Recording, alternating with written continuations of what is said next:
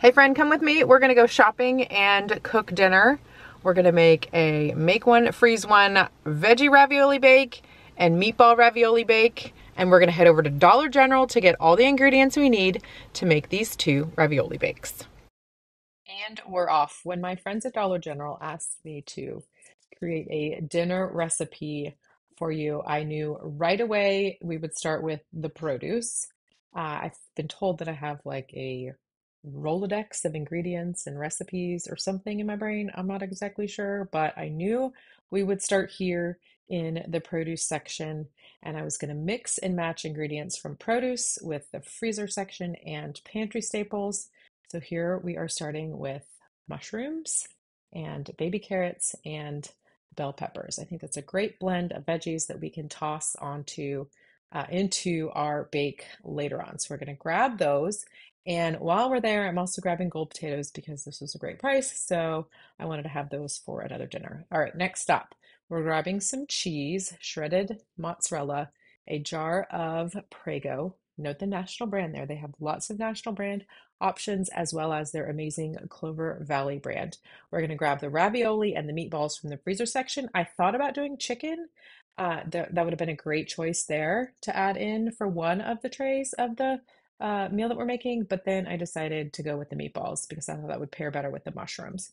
So, grabbing also some disposable trays because we are making one for dinner and one for later. Before we go home, though, I want to show you some of the other items that they have there, kind of a comparison of like national brand with their Clover Valley brand and the price points.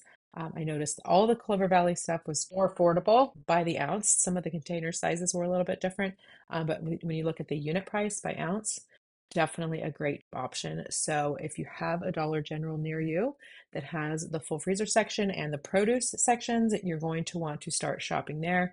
That is my money saving hack for you. Just another great place to grab some pantry staples, freezer staples, produce, and mixing that in with your regular meal planning and cooking and budgeting for your dinners. Okay, so we're headed back home and we have here all the ingredients that we need to make one veggie ravioli bake for dinner tonight, and then a second ravioli bake that we are going to freeze that I will cook later. Both of these recipes are on the blog. It's actually one recipe, but written for both. Over on the $5 Dinners blog, you should be able to find that link below in the description below the video here. All right, so we're chopping the veggies, seeding and chopping up the two bell peppers, washing and chopping the mushrooms, and then I'm just cutting the baby carrots down just so they're a little bit more bite size and they'll cook through a little bit faster because this is only going to be in the oven for about 30 minutes. Okay, one tray baked tonight. The disposable tray that we bought, we're going to save for later. The ravioli and veggies is one dish, and I did use half of the mushrooms with the ravioli in that second dish that's there in the back in the disposable tray. We're going to use that large jar and just pour the sauce over both of them. You could grab two jars if you wanted to, but I really wanted to stretch this as much as possible.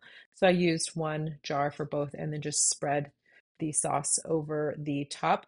You will need to add about a quarter cup of water, either in with the sauce or in addition to the sauce so that the ravioli will soak that up and cook through evenly. We're going to bake the one there at the front for 30 minutes at 350. We're going to put the foil on top of the other one and put that into the freezer.